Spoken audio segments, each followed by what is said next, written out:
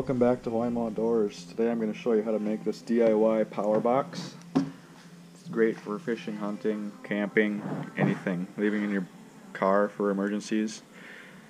It's got lights on the front. You can use it as a flashlight. It's got banana clips for hooking up LED lights in your portable fish house. Got a USB hub and a voltmeter installed on there. Switches to control it all. I'll leave all the parts to build this in the description. Enjoy the video. So to start out, I got this ammo crate from Runnings here. It was like $7. It's plastic, it's waterproof. My other battery box is made out of this and I haven't had any issues with it, so I'm going to buy another one and do the same thing. So what I'm going to include in this build is a USB hub, and it also has a voltmeter that shows up on here. It shows how charged your battery is that you're going to use.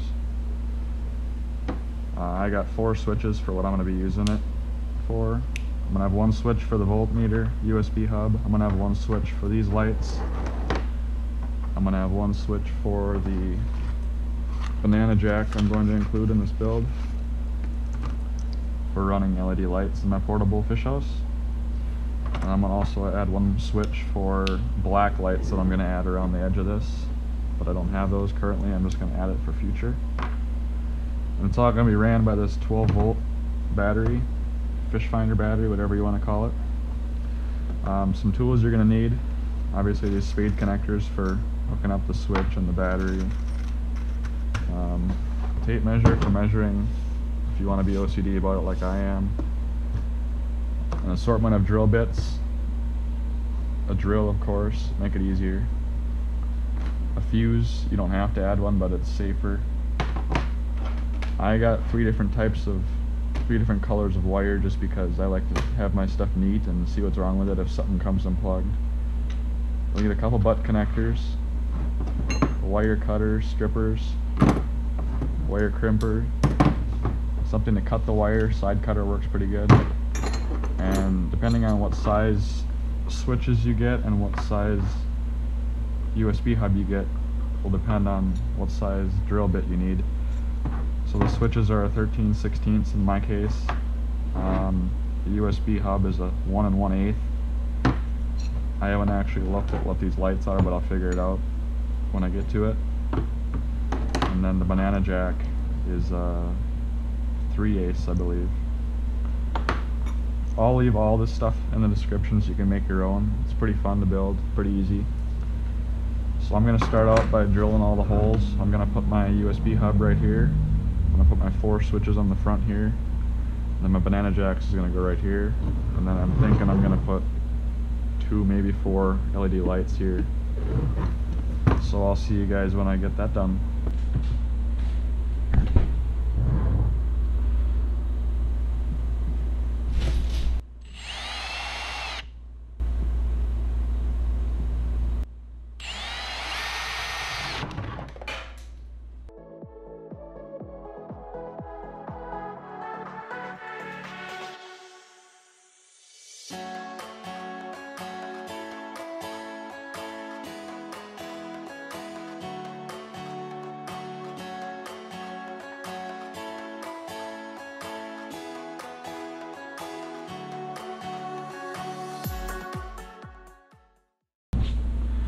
I also forgot to mention you might need a Stanley knife for trimming up some of the edges.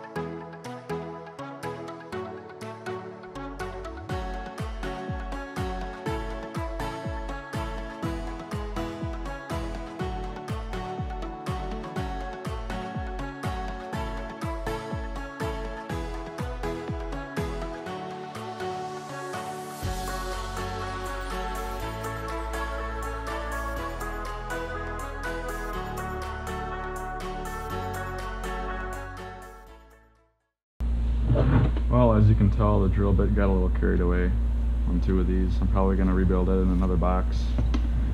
I'll save that for another day. I just pushed the switches inside the holes. Got the voltmeter installed, USB hub, and now I'm going to put the banana jacks in here.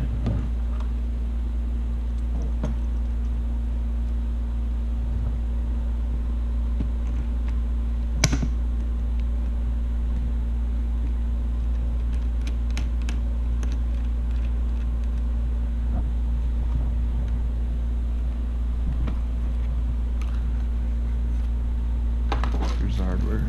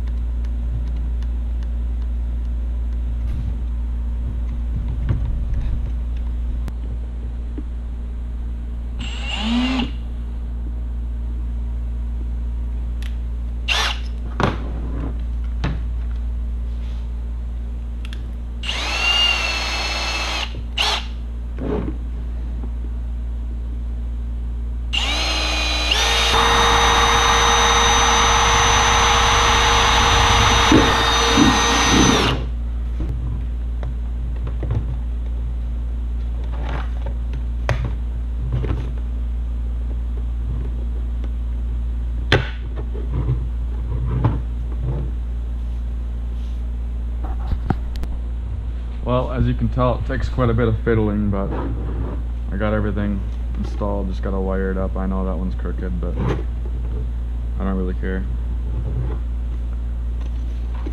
This thing is gonna be plenty bright when it's done. So now comes the wiring.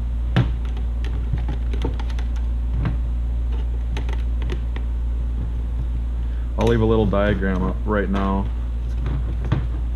to show you what the wiring is going to look like for the most part.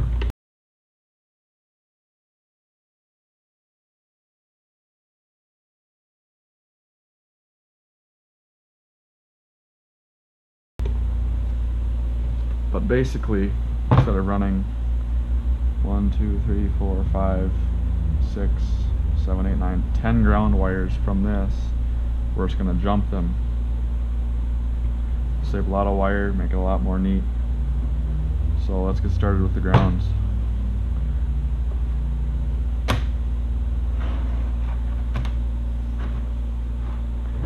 So we're going to jump this ground to this ground, first of all. Just measure roughly what you need.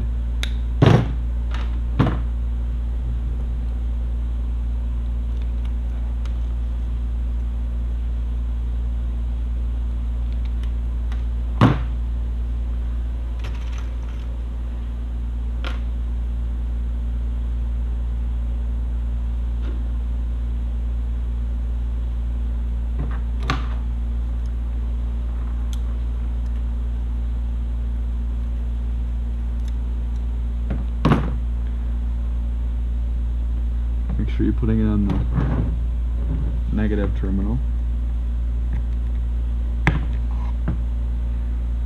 Now you're going to be running this to this negative terminal But you also have to run another wire to this one, so you got to splice two of them together.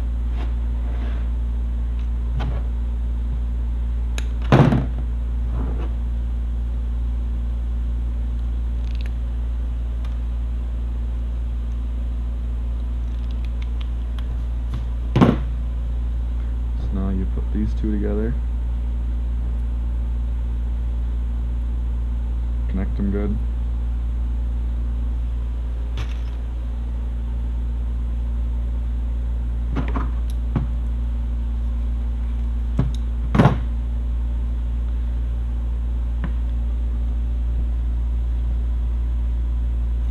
Normally this gold connector is the negative. You have to see what switches you order.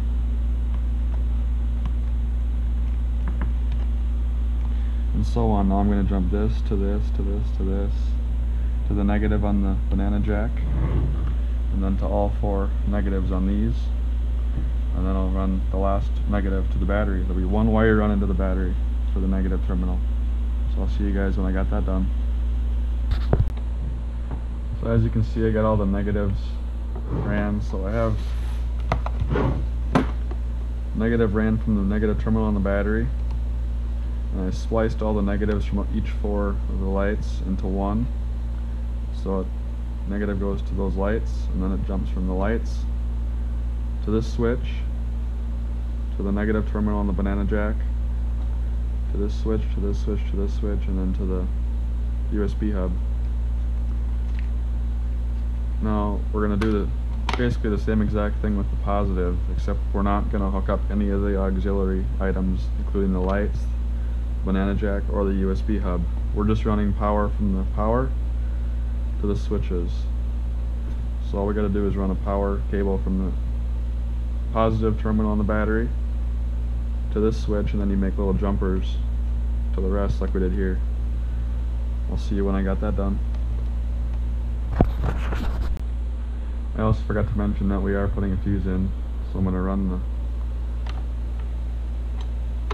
power from the fuse here.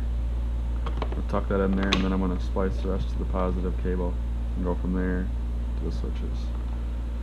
You don't need a fuse, but it's safe if you don't want your whole system to short out.